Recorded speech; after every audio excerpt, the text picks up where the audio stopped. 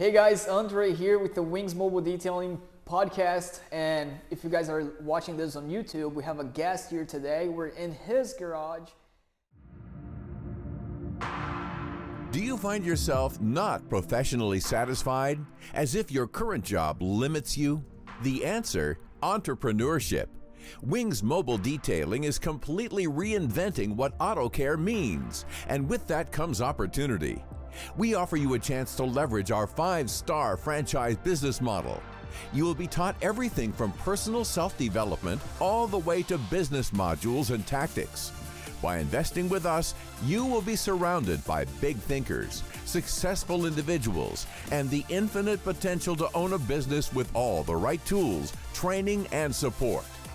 Build that 6-figure income, all while managing your business from your home or on the go. Seen online on his beautiful setup vans that he create. He custom build detailing vans for detailers who are starting out, and we're working together as well for people who wants to get a beautiful van set up and also start business already with clients on their calendar. So here we have Ralda. Yeah. My name is Tony Ralda. Yeah, Tony Yes. Ralda from Ralda's Details, and yeah. All right, nice to see you again. Nice man. to see you, brother. Thank you. That video did. I think we got a lot of people interested in learning more, seeing actually your place around here. Oh, okay. We're gonna reserve that for the end. All right, sounds good. Yeah, but we're both immigrants. I'm from Brazil. Oh, you're from Brazil. And yeah, we're both immigrants here. And it's interesting because I'm sure you have a backstory of how you first started your business, but even before that, your background. Yeah. How was it, man? Well, pretty much, first of all, once again, Tony from Ralda's Details. And the first thing I want to say, guys, is just bear with me. My English is not the best. Oh, man, it's not that great, but just bear with me. But I'm going to try to do my best for you guys. So anyways, I came to the United States in 2006. And right away, I started pretty much working as an electrician. But before that, in Guatemala, I started working when I was 10 years old, pretty much. Oh, okay. In Guatemala, in our countries, like some people, not everybody, but some people, Yes. we have to start working kind of early to kind of help, our parents or stuff like that. Yes. It's a different. The bringing up in the childhood is different than more fortunate country. Yeah. Like the U.S. Yeah. So, anyways, well, one of my reasons was, first of all, is because I was not the best one in the school. But I like to do things. I like to work. It makes you a great entrepreneur. Yeah.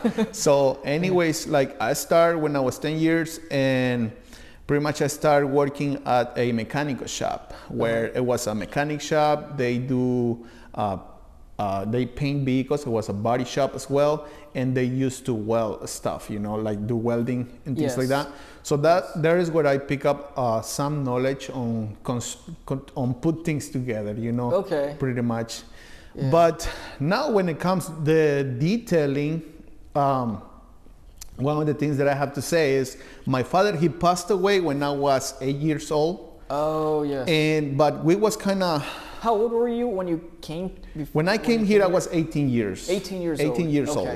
But this is kind of how everything started with the detailing. Like, I'm a little bit like kind of OCD, if we want to call it that way. That's great for detailers, man. It's great. Good and bad. It bugs you, but when you're detailing cars and you have OCD, you gotta get it done, right? Or you go crazy until you finish that. Yes. So, anyways, once again, like the detailing started, and when I find out, that was kind of for me, is when one of those days, it was Christmas, I think. I was 6 years old, and my mom, all the kids, they used to get presents, like little cars and stuff like that. Yes. But like our family, they see the needs that we don't have, like, we want to call it money. Yeah. So they, instead of buying me toys, they was buying me like a shirt or like a pair of shoes or things like that. Your parents? Yeah, like our family, the family around us, So my like I started crying one day when I was opening up, you know, a present. Only shirts, man. Yeah, What's like going why on? I get shirts and the other kids, they are getting toys, you know. And then Yeah. I start crying. My mom asked me, you know, why you are crying. And then I told her, because I always get this, I never get toys. So my mom at the moment, she don't got like the money or stuff like that, but she find out the way to go buy me a toy. It was a little Volkswagen vehicle. It was a red one. So it was nice. The paint was shiny and everything. Yeah. So my grandpa, he used to wear glasses, and he always was carrying them like a little microfiber, you know, cloth, you know, to clean up the glasses. Yeah. So I took one from him, you know. Yeah. When I was playing with my little toy, you You- know, you and I put detailed a the toy. fingerprint, I didn't like it, so I was cleaning up, you know, that Yeah. thing with that. So that's how Is that I when find you out. realized it had OCD? Kind of, pretty much. So I kept that little toy for about 5 years until someone stole it from me. But that thing was like, Oh, really? great, you know, kinda yeah. Like that was your. that was my toy, you You know, the still have only it saved? one I would say, you know, Yeah. the only nice toy that I used to have, you know, Yeah. back in the days. So And so in Guatemala. that was in Guatemala, yeah. Did you and you were living with your parents there, and then after your dad passed away? Yeah, living like with your I mom? still was living with my mom pretty much, and that like after 5 years, then I started working. You know, when I was Okay, that was 10 5 years. years later. Yeah, And that was the welding.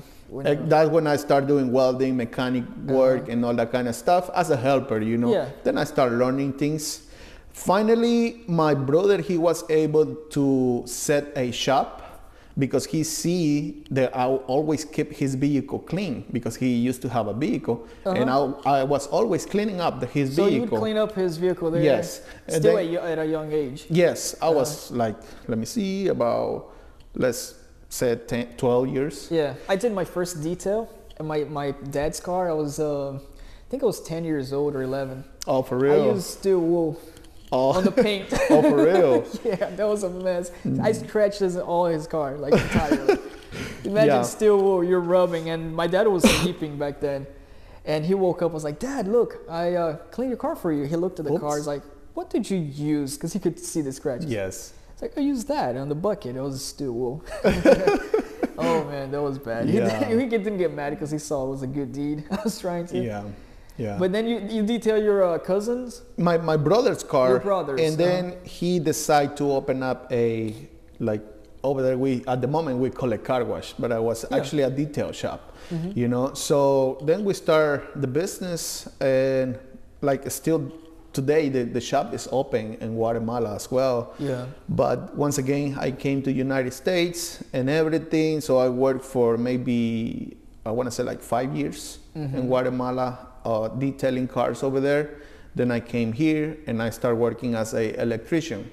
On the electrical world, I started picking up some knowledge on different things, you know, electrical, and how to put things together once again. Yeah. And that's when I start thinking about how to build a nice mobile detailing setup, which You is were the like, one I what, have right now. 11, 12 years old? No, here I was already that was- like when you I were already when I here. came here, that was already when I was 18 years. So, Oh, yes. but yeah. But your brother's garage. My brother, he's still in Guatemala, and he Guatemala. is the one who operates the garage in Guatemala. Guatemala, okay. Like still today, yeah. Yeah, that's awesome. And besides that, when you were still there in Guatemala, did you would you go out and like try to sell services for somebody else aside from with your brother? Or? Yeah, like I was the one, you know, was pretty much managing the shop in Guatemala. Oh, so okay. I always was kind of trying to bring the clients and, you yes. know, upsell things and all Yeah. that kind of that, because that's how we Yeah. used to do over there, you know. Is it more hard sale there in Guatemala? Because I know in Brazil and more of the countries around the Middle Eastern countries, I believe, it's harder to actually. You got to be guerrilla selling. You got to be hard on them. Yes, exactly. It's a little harder over there, especially like you can like the pricing comparison is tremendously, you know, from Okay. wherever we charge here and what we can charge over there is Yeah. different. Do they always try to get advantage, like the clients there too? Or not as Sometimes, bad.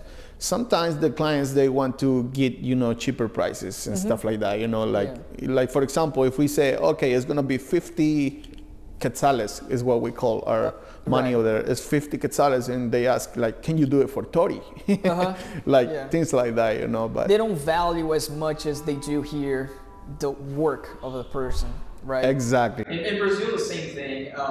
They don't, even if you did a wonderful job, I think more of the third world type of countries, they still want to get something, They want to take advantage of still as much as they can. Yeah, that's correct. That's what I found beautiful here, right? Like in the US, because everybody, you do a detail for them, and they see the value. Exactly. Obviously, there's some, right? Yes. I think in Brazil is, I don't know if in Brazil, I should have known something like that. I don't know if in Brazil they have mobile detailers there.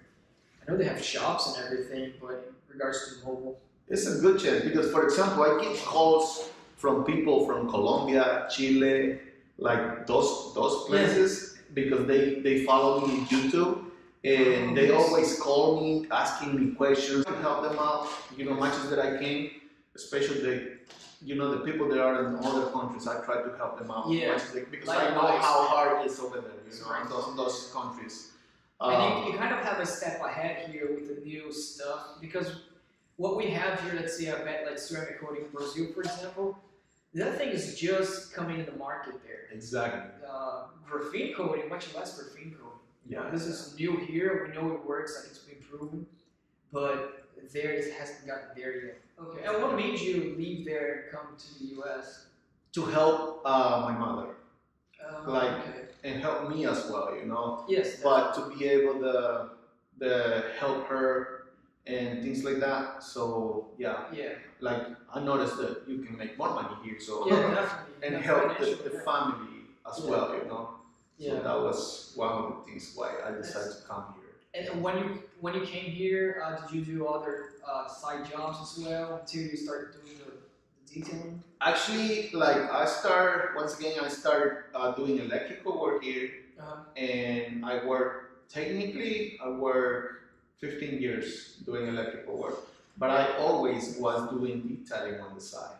Oh, yeah. And that served you well, this shop here, right? With electrical. Yeah. So, and pretty much, like I said, I worked like 15 years doing electrical work. I started as a helper, then I jumped into be a journeyman, what they call a journeyman, then a foreman, and then finally I get to be a superintendent as an electrician. But so you're more skilled and you can do more things, like license work. No, like when you come to be a superintendent is where you have people like under you to kind of help them out to plan things. Like a supervisor? Like a supervisor. Okay. They call it site superintendent. But it's actually a supervisor. Learned something new today. I did not know that. Yeah. So I did that for about, I think it was 2 years as a supervisor. And then I decided to quit from doing that to go full-time building setups and the detailing side. Yes. The reason why, because YouTube. Like once I showed, like 6 years ago, I think, I showed the first setup that I built from a lot of things, that I find in the trash, if we want to call it that way. Oh yeah. Because like recycling, and then you recycling. Basically, yes, that's what I did with my first setup. Did you start for your own, initially for your own van? Exactly. For your own, yes. You saw that you could offer that as a service. Exactly. When I finished my first van, then I post the final results on YouTube, and people start subscribing. Yeah. I was just trying to show that, so maybe they can take ideas, Yes. But then, like, people start commenting, if I was able to build something for them, and I start thinking, yes, I can do it, but I still got my full-time job, but like we can do it in a weekend, Yeah. But it have to be something simple, something that I can do with the materials that I used to work, like the materials that I use in my van, So, and people start coming, to my home, and we start working, from my garage. So you actually started getting your clientele from YouTube? Technically, like the majority, like 99% of my clients are from YouTube. Yes. And out of curiosity, now me being selfish, just to ask, so out of the YouTube, we got the clients, and how did you get the clients for, let's say, detailing itself? Was it from the clients seeing video on YouTube and they wanted you to do their car? Oh, you're talking about clients for detailing now? Oh, for detailing now. Like I started when I was living in South Carolina, because there is where I start, like the detailing and offering as well the mobile detailing setups. Oh, okay. Yes. So the clients are just like word of mouth. And okay.